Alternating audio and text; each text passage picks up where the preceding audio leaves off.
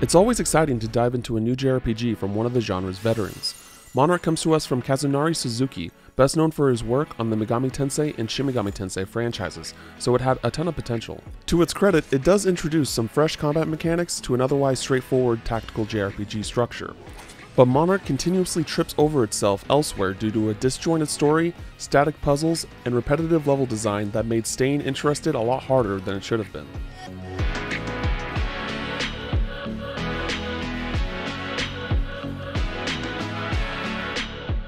Monarch sets up a high-stakes story that takes place at Shin Mikado Academy, where a mysterious barrier looms over the school grounds and makes it impossible for anyone to leave.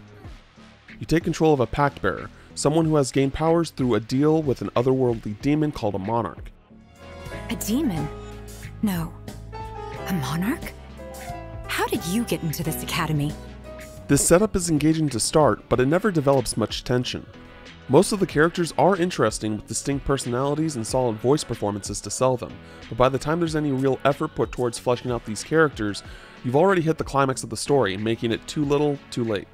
One clever idea is the way Monarch uses your answer to psychological test questions as the main factor in determining your character's personality, better known as ego, and the order in which you unlock powerful fiends based on the 7 deadly sins as companions. That helped make my playthrough feel unique to me.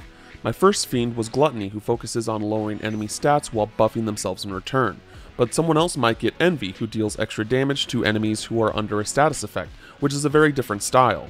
It would have been nice if fiends had personalities outside of combat, but sadly they're purely tools to be used.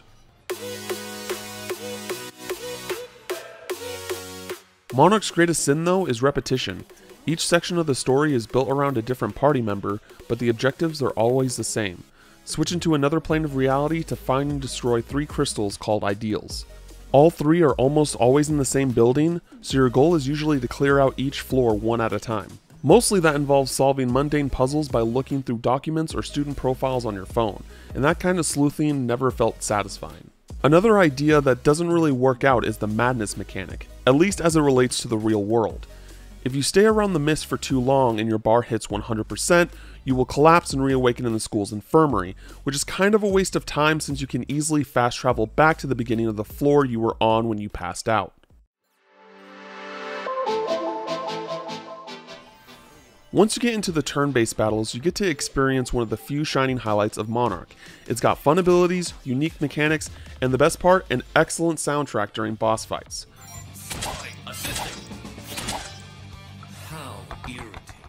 You have more freedom of movement than most JRPGs because attacks and abilities are based on a circular or angular range.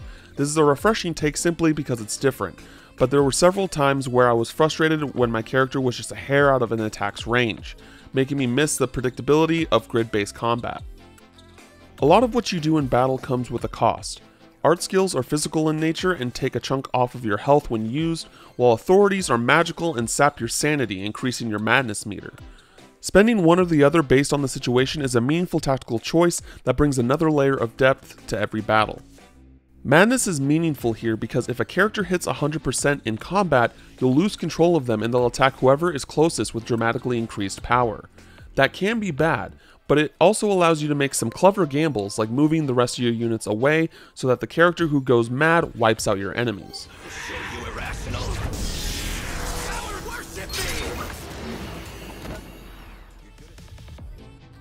On the opposite side of the spectrum is becoming Awakened, a state where you gain the same kind of power as in Madness, but maintain full control of your actions.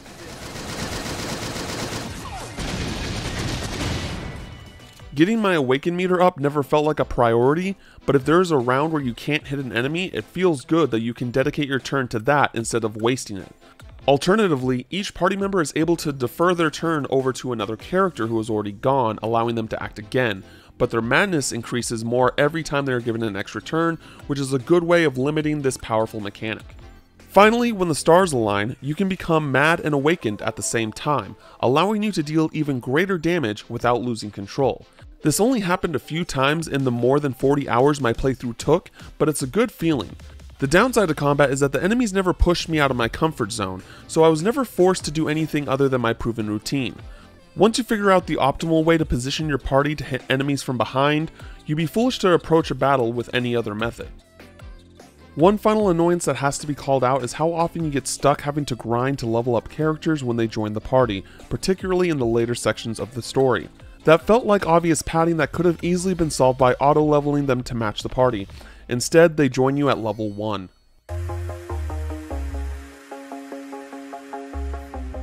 Monark has a lot of interesting ideas that could have come together into a great tactical JRPG, but what's here feels more like a prototype. Its madness mechanic adds interesting choices to its fights, but is mostly irrelevant and annoying outside of combat. And while its well-voiced party members eventually grow on you, I wish I had more time to directly interact with them so I cared about their well-being when it came to major moments in the plot. The real drag though is the repetition in the mission structures, which is the same sequence of events and dull puzzles over and over again with very little variety. For more RPGs, check out our reviews of Lost Ark and Pokemon Legends Arceus. And for everything else, stick with IGN.